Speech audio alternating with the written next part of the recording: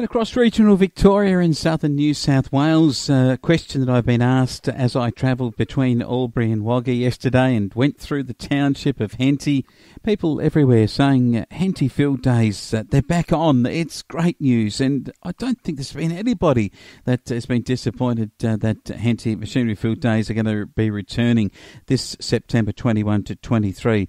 It was closed last year, of course, due to COVID-19, only the third time in 58 years that there hasn't been a Henty Machinery Field Day. And according to the Chief Executive Officer, Belinda Anderson, that the Cooperative Board have gave the green light for the event planning to begin, and looking forward to these big field days. Farm Machinery Field Days have so much to offer, including big crowds like 60,000 people, opportunity for people in the country to fellowship together. Then you've got lots of different displays and exhibits, not just machinery, but lifestyle pavilions and so forth. I just find it really a terrific opportunity that we have with Henty Machinery Field Days to return. The question, I guess, will be as to whether or not we get the speed field days in the Mallee of Victoria off the ground again.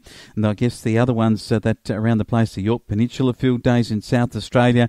And there is a field day going ahead at Karoonda pretty soon. We're hearing a little bit about that. That's coming up in about 3 weeks' time. So there's lots and lots of activity in the regional areas, and great to hear that the Henty Machinery Field Days are back on. I was in Henty only yesterday, so it was great to hear and see firsthand the good news that's about. Good news too for sheep shearers of the future.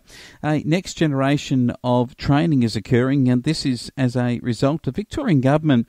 It's putting some money behind a skills training for the sheep shearers of the future. At Grasmere on the outskirts of Warrnambool, 9 graduates are there who are getting their training and finishing.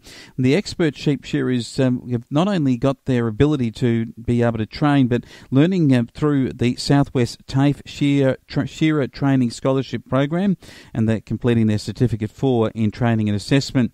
They can now be booked as contractors to deliver accredited training to students in shearing sheds across the state. So a $1.2 million program by the Victorian Government. 9 trainers are now up to scratch. They go through the Southwest TAFE Shearer Training Scholarship course, which is at Grasmere near Warrnambool, and then we see this training happen right throughout Victoria.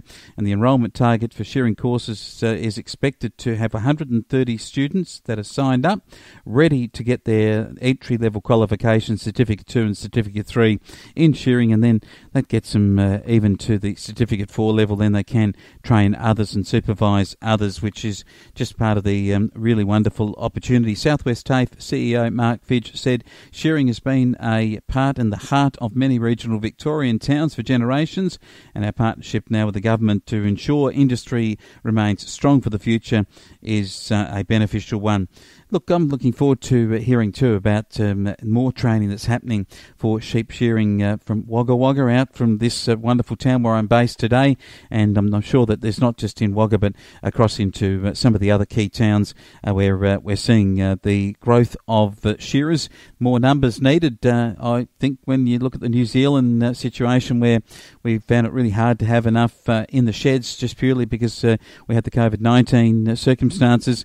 Well, it would be great to see this be averted in future years by training more shearers.